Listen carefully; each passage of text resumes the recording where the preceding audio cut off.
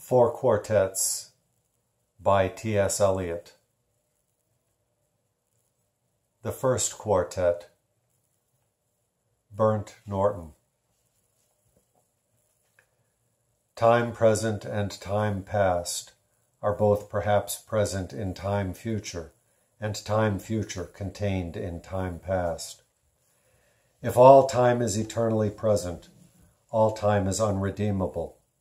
What might have been is an abstraction, remaining a perpetual possibility only in a world of speculation. What might have been and what has been point to one end, which is always present. Footfalls echo in the memory, down the passage which we did not take, towards the door we never opened, into the rose garden. My words echo thus in your mind. But to what purpose, disturbing the dust on a bowl of rose leaves, I do not know. Other echoes inhabit the garden. Shall we follow? Quick, said the bird, find them, round the corner, through the first gate, into our first world. Shall we follow the deception of the thrush into our first world? There they were, dignified, invisible, moving without pressure over the dead leaves, in the autumn heat, through the vibrant air, and the bird called in response to the unheard music hidden in the shrubbery, and the unseen eye-beam crossed, for the roses had the look of flowers that are looked at. There they were as our guests, accepted and accepting, so we moved, and they, in a formal pattern, along the empty alley, into the box circle, to look down into the drained pool.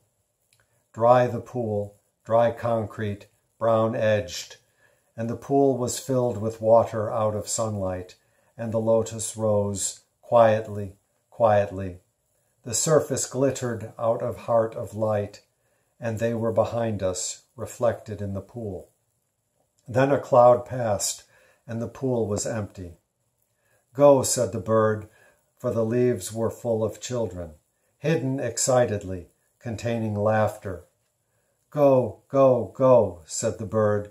Humankind cannot bear very much reality.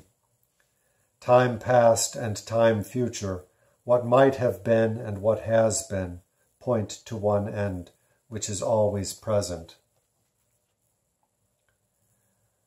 Garlic and sapphires in the mud clot the bedded axle tree. The trilling wire in the blood sings below inveterate scars, appeasing long-forgotten wars.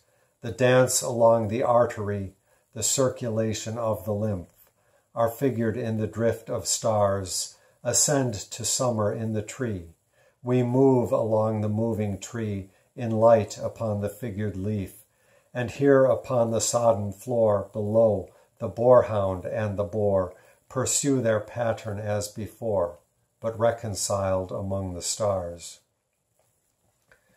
At the still point of the turning world, neither flesh nor fleshless, neither from nor towards, at the still point there the dance is, but neither arrest nor movement, and do not call it fixity, where past and future are gathered, neither movement from nor towards, neither ascent nor decline.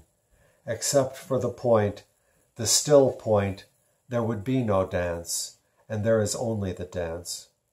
I can only say, there we have been, but I cannot say where. And I cannot say how long, for that is to place it in time. The inner freedom from the practical desire, the release from action and suffering, release from the inner and the outer compulsion, yet surrounded by a grace of sense, a white light still and moving, Erhebung without motion, concentration without elimination, both a new world and the old made explicit, understood in the completion of its partial ecstasy, the resolution of its partial horror. Yet the enchainment of past and future, woven in the weakness of the changing body, protects mankind from heaven and damnation, which flesh cannot endure. Time past and time future allow but a little consciousness. To be conscious is not to be in time, but only in time can the moment in the rose garden, the moment in the arbor where the rain beat, the moment in the draughty church at Smokefall be remembered, involved with past and future. Only through time, time is conquered. Here is a place of disaffection, time before and time after, in a dim light. Neither daylight investing form with lucid stillness, turning shadow into transient beauty, with slow rotation suggesting permanence, nor darkness to purify the soul, emptying the sensual with deprivation, cleansing affection from the temporal. Neither plenitude nor vacancy, only a flicker over the strained, time-ridden faces, distracted from distraction by distraction, filled with fancies and empty of meaning, tumid apathy with no concentration, men and bits of paper, whirled by the cold wind that blows before and after time, wind in and out of unwholesome lungs, time before and time after. Eructation of unhealthy souls into the faded air, the torpid driven on the wind that sweeps the gloomy hills of London, Hampstead and Clerkenwell, Camden and Putney, Highgate, Primrose and Ludgate. Not here the darkness in this twittering world. Descend lower, descend only into the world of perpetual solitude. World, not world, but that which is not world. Internal darkness, deprivation, and destitution of all property, desiccation of the world of sense, evacuation of the world of fancy, inoperancy of the world of spirit. This is the one way, and the other is the same, not in movement, but abstention from movement. While the world moves in appetency on its metalled ways of time past and time future. Time and the bell have buried the day. The black cloud carries the sun away. Will the sunflower turn to us? Will the clematis stray down, bend to us, tendril and spray, clutch and cling? Chill fingers of you be curled down on us? After the kingfisher's wing has answered light to light and is silent, the light is still at the still point of the turning world. Words move, music moves, only in time. But that which is only living can only die.